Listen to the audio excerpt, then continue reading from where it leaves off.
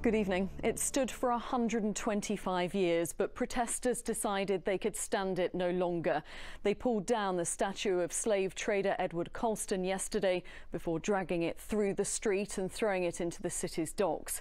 10,000 people filled the centre in an otherwise peaceful Black Lives Matter demonstration. Ignoring social distancing to make their voices heard, the protests were originally sparked by the killing of an unarmed black man in police custody in America. Well, tonight we're live across Bristol to examine what happened. From those, report from Richard Payne, and a warning that you may find some of the footage upsetting. For a generation, history decided Colston should stand over Bristol for more than a century. Will history come to judge this as a turning point in the... In 72, to start to hang the Colston statue on the shoulders of myself after all these years, I'm sure we'd agree is a bit of an issue. There were many generations. It just comes to show that enough is enough. We ain't going to stand for it anymore. It did have to come to this. As far as the statue is concerned, it should have been down a long time ago.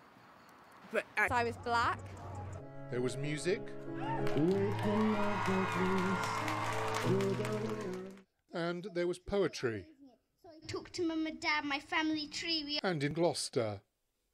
Back in Cheltenham, and the message from this rally is clear. You have to treat black people like you treat white people, not just in your own opinion. Ken Goodwin with that report there. And in the Britain Get Talking podcast this week, I speak to ITV weather forecaster Alex Beresford about the racism he's suffered throughout his life in Bristol. Start to work its way through. Now, it looks like a dry start on Wednesday. We are going to see a couple of showers drifting in later on. Temperatures also taking a little bit of a dip by that point as well.